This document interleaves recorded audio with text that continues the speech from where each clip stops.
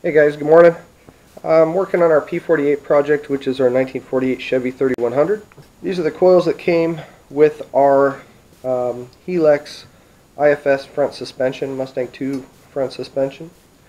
And they look to be pretty decent coils. I've done my math here and used a coil calculator I found online to determine the spring rate. We've got a 267 pound per inch spring rate. So that's a good rate for our truck. I've looked up the specs on the Chevy 3100, and what the original specs are stated as from the manufacturer is a total vehicle weight or gross vehicle weight of 3,460 pounds, 1,790 pounds on the front end, and 1,440 on the rear end. So that would be with the straight 6 213 cubic inch motor that was in there, the I-beam axle, the solid axle, and the leaf springs, which all of those components were very heavy, plus a 30-inch tire on a steel wheel. So my guess is that the P48 here is probably sitting around 1,600 pounds for an 800-pound corner weight on the front. In that ballpark, I would guess.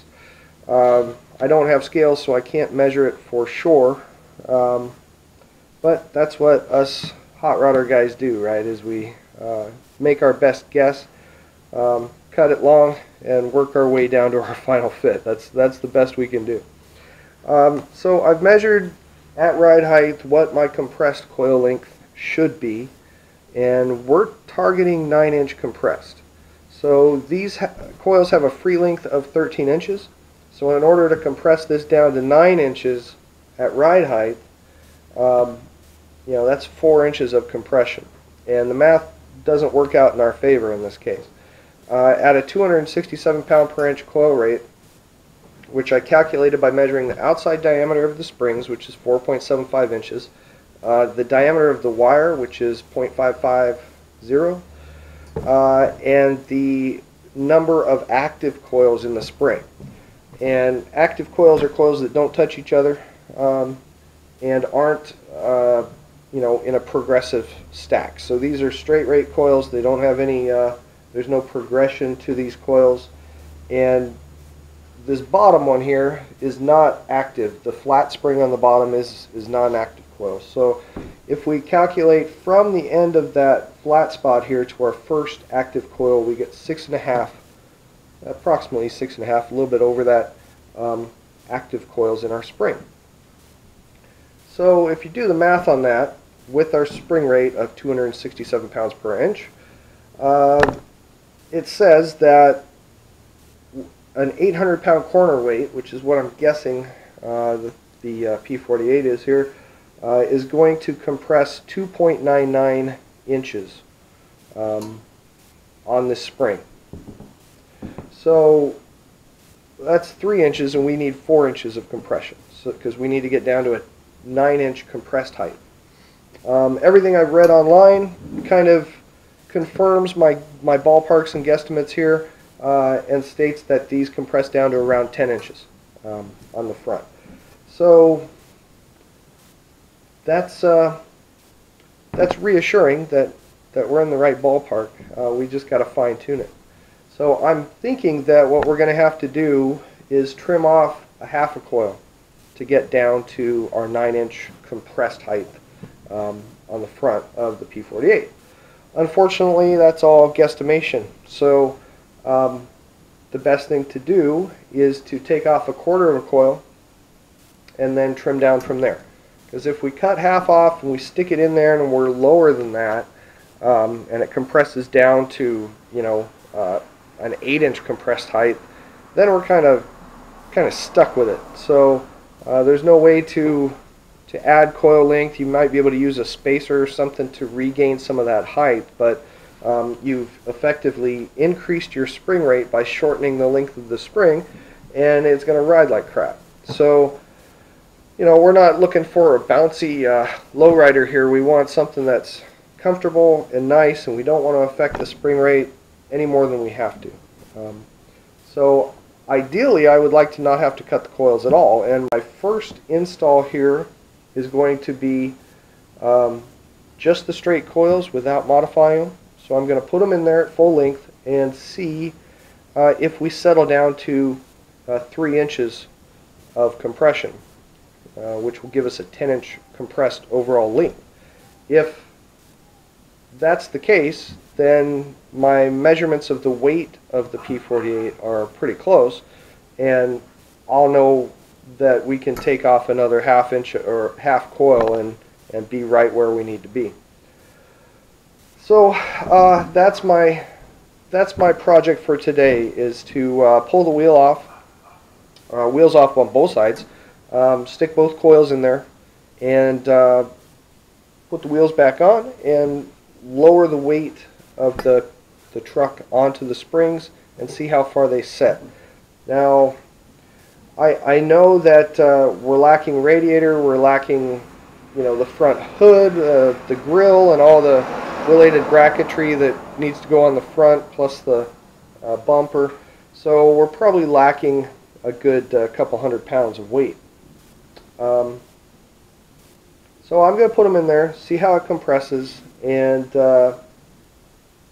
then I'm going to bounce on the front of it and see if I can get it to settle in as much as possible and go from there.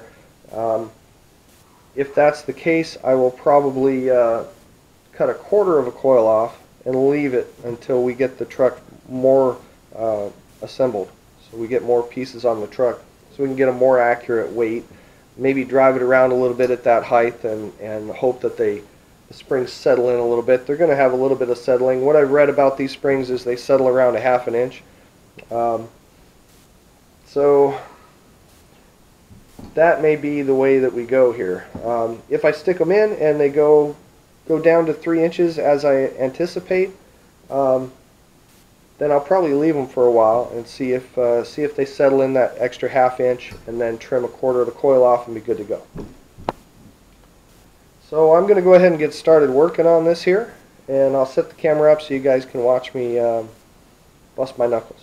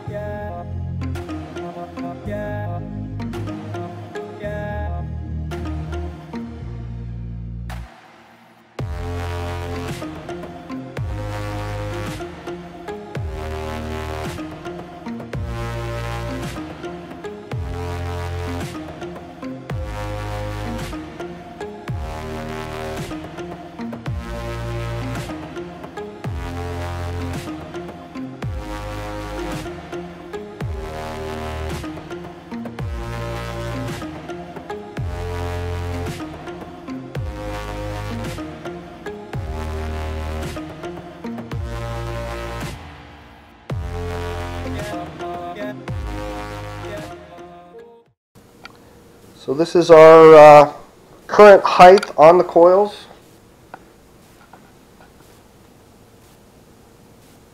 And that's right where we want it to be. It's gonna come down another inch, inch and a half, and it should settle in right where we want it.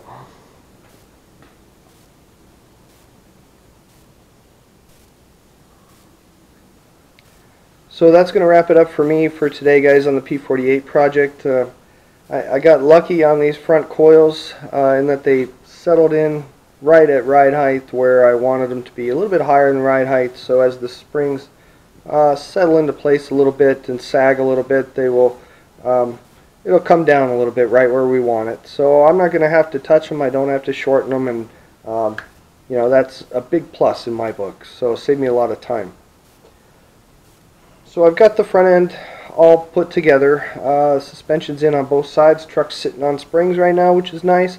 I'm waiting on the 2-inch drop blocks and U-bolts that I ordered to come in so I can complete the rear axle ride height. And then I can fab up our shackle mounts, shackle hangers in the back, and you know, get the suspension work done. I started planning out my cuts here in the front of the truck to clear our power rack and pinion unit that we got with our Mustang 2 conversion. I'm going to have to trim a little bit of the factory front cross member that exists, which used to hold the front body mount on the 213 straight 6. And that section is no longer needed, and it's in the way of the rack and pinion. So in order to get everything installed and cleared and fitted correctly, I've got to do some more cutting and grinding. So I'm just going to rough cut that for now and trim it back, clean it up with a flap disc, and get the steering installed so I can make our steering shaft with our universal joints. I also talked to a buddy of our channel here who's got a rear drive shaft that we're going to be using for the truck. We're going to have it shortened a little bit, so I'll be taking that to a driveline shop and having it turned to the right length. And I've got to cut out a small section of the floor where I'm going to tunnel for that drive shaft, because I've got the transmission sitting so far back and so high up on the cross member, the transmission cross member, that I have to tunnel the floor of the cab floor, in order to get my drive shaft enough clearance. So it's pretty minor. It's going to be a small tunnel, maybe 10 inches wide. That'll just give me enough room there for the front of the drive shaft to clear. So we're getting a lot closer to getting this thing drivable. Once I get done with steering and the drive shaft tunnel and get the rear suspension settled, then it'll be on to brakes, running all new hard lines and all new flex lines, braided flex lines to the axle. And we'll be that much closer to getting this thing drivable. I can't wait for that first drive to take it around the block and see how everything runs and shifts, and it's exciting. It's exciting. So that's it for me for today, guys. So please, if you like the project, if you like the video content, please click like and subscribe.